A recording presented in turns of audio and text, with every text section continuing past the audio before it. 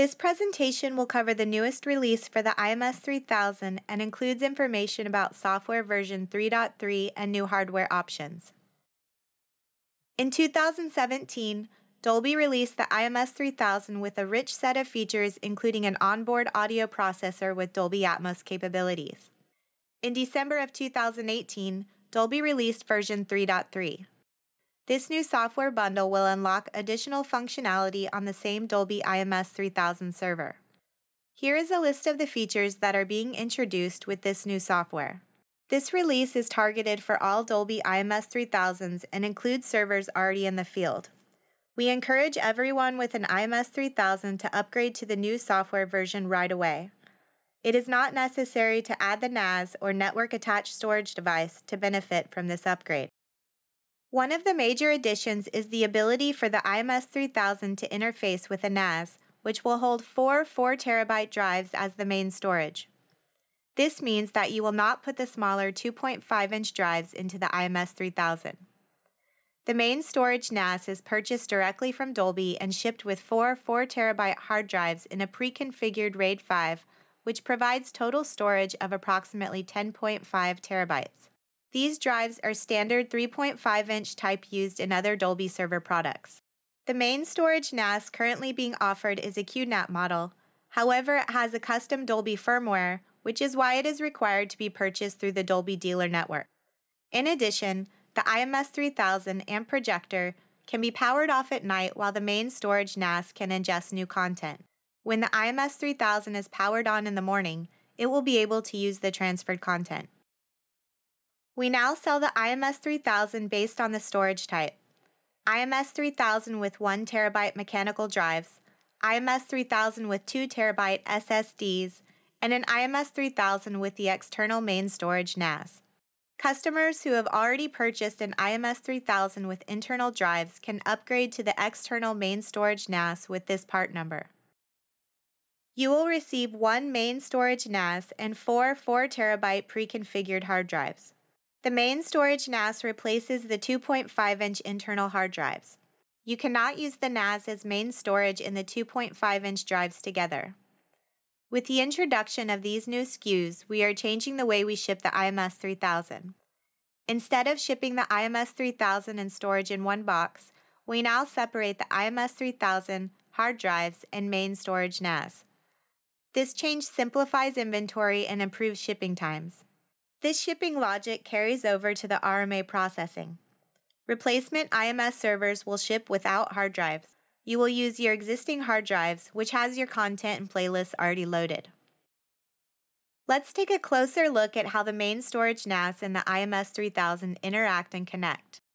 There is a dedicated connection between one of the IMS3000 ports and the NAS Ethernet 1 port. In this case, Ethernet 0 is the port used on the server.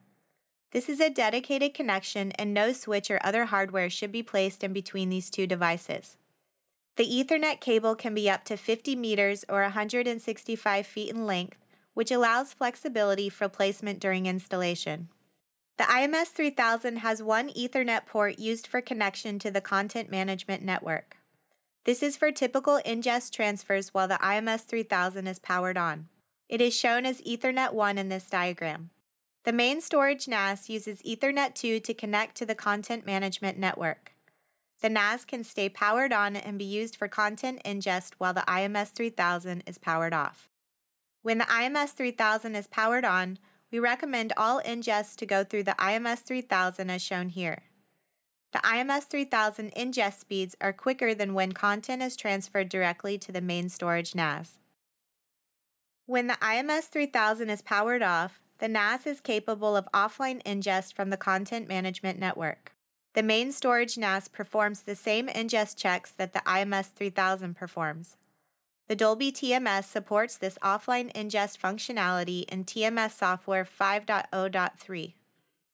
In this new software bundle, we have added an improvement called playback and dynamic throttling. This algorithm allows the IMS3000 to monitor the playback buffer and only throttle the ingest performance if the playback buffer is low. Ingest speeds have been improved upon from previous versions of software. One of the most popular features from Dolby's DSS server line was the ease of building and scheduling shows. We have now added support for drag and drop in our CineLister editor and scheduling pages. In this example, we drop Action Movie onto the timeline at 10 a.m. We can then configure additional settings to repeat the playback for future days.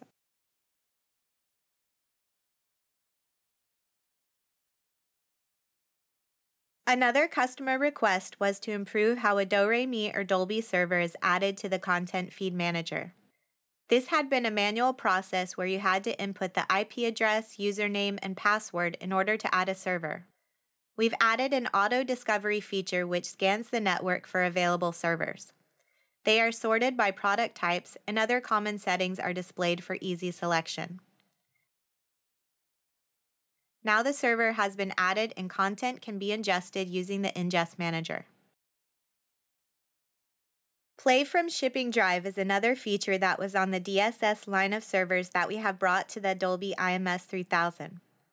In emergency scenarios, theater personnel can plug a USB 3 or eSATA shipping drive, also known as Content Drive, and play directly from it. The option is located in the Ingest Manager and is labeled Quick Ingest.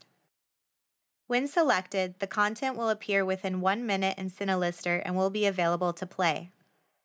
Once the shipping drive is disconnected from the IMS3000, the content will be removed from CineLister.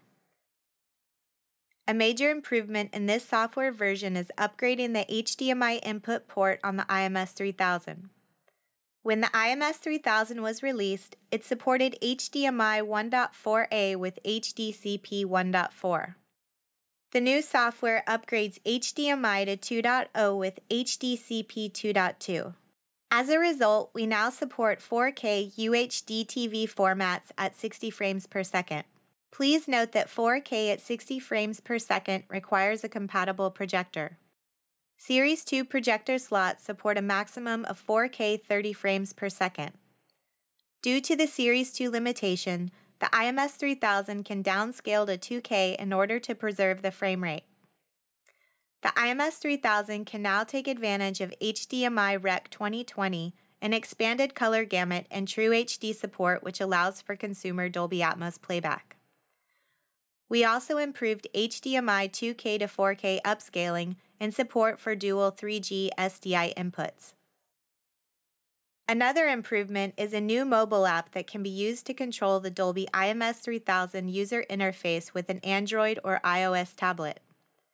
Each IMS3000 in the projection booth would have a USB Bluetooth dongle, and the tablet can connect to any IMS3000 in range. Dolby has validated an Asus USB-BT400 Bluetooth dongle that can be purchased as is shown here. To prevent unauthorized access, setup via the web UI is required to trust the tablet. This is a one-time requirement, then the tablet can be used with that IMS3000. The IMS3000 UI should be used on 8.5-inch tablets or larger for proper UI display. The Cinema Server Control app is available from the Google Play or Apple App Store. This new software bundle is currently available. All previously sold IMS3000s with a valid software maintenance agreement are eligible for the upgrade. Contact your Dolby representative for any questions you might have.